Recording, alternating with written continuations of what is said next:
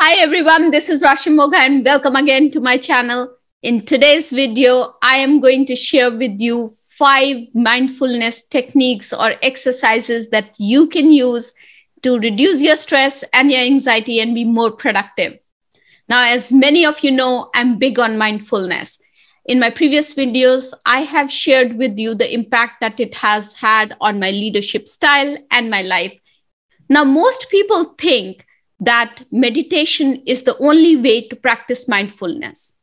And in my personal experience, meditation can be really hard.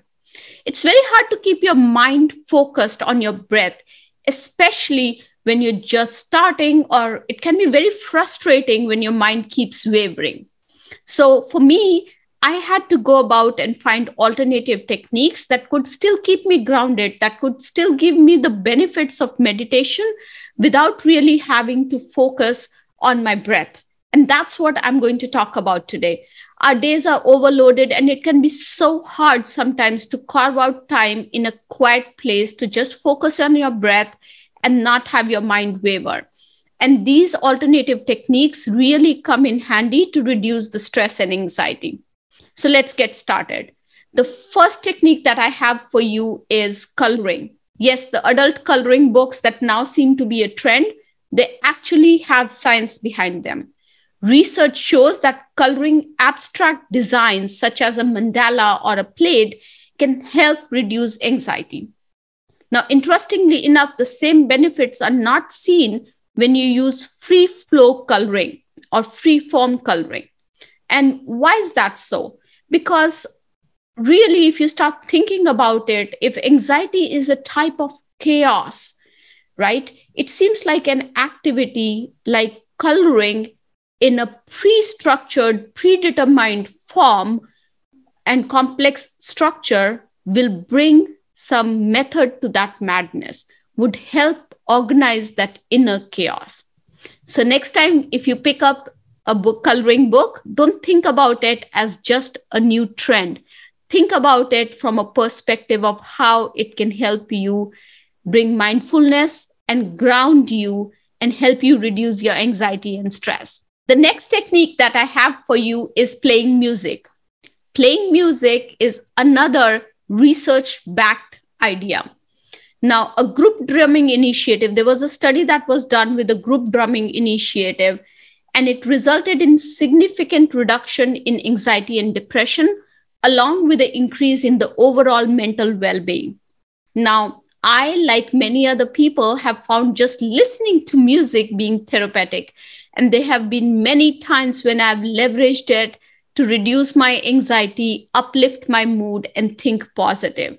So next time when you think about music therapy, know that it's real. It helps you reduce your anxiety, and it just brings in that feeling of positivity.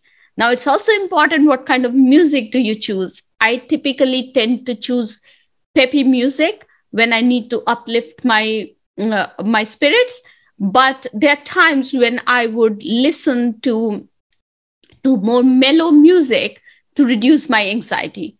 So as you start thinking about which music are you going to use to reduce your anxiety, my suggestion is to pick up something that will mellow you down a little bit. And if you're feeling low, pick up peppy music so that it can make you feel more positive and going. Now, the third technique that I'm going to talk to you about is cooking.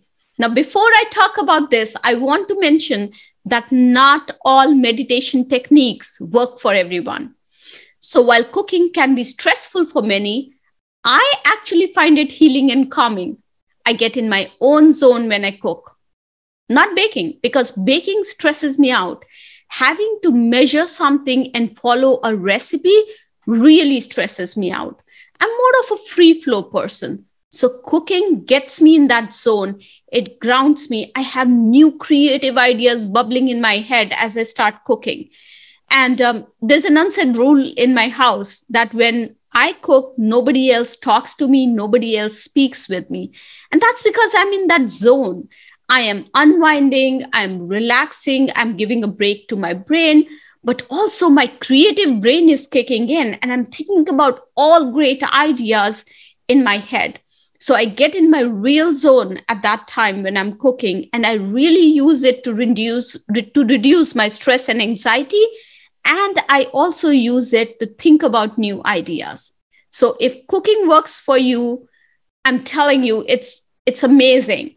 If it doesn't work for you, skip this technique and move on to the next one. The next technique that I have for you is walking. Take a break, go for a walk. We've all heard this from our moms. Well, there's a reason behind that. Benefits of mindful walking include stress reduction and improved cognition, in addition to many, many health benefits that the physical activity provides. One great technique that I have learned from one of my coaches is to practice letting go during walking. What does that mean? So as you're walking, think about, what are you going to let go of today?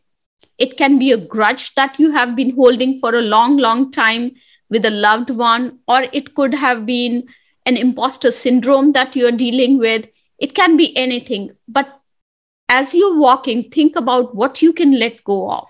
It's a very powerful technique that I have noticed, and it really helps me stay grounded, reduces my anxiety, and just changes my perspective towards life. And the last technique that I'm going to share with you, which happens to be my favorite technique, is gazing in the sky. Yes, sky gazing. You heard it right. So when I was growing up as a kid in India, my favorite pastime used to be going to the roof, lying down and looking at the sky, and just continue gazing at the clouds. I would see the clouds float by, and it'll bring in a certain amount of calmness in me. This still continues to be my favorite way to reduce my stress and anxiety. If I'm stressed on a particular day, you'll often see me on a blanket in my backyard looking at the sky. That's the best way to let go and kind of feel the movement in nature. I sometimes focus on a cloud that's slowly moving in the sky, or I focus on a bird that's flying in the sky and just follow that movement. And there is so much calm that I experience in that movement that it's amazing. So I hope you give these alternative meditation techniques a try. Please let me know if these techniques help you manage your anxiety better and help you be more productive. All the best, and have a wonderful, wonderful day. Bye-bye.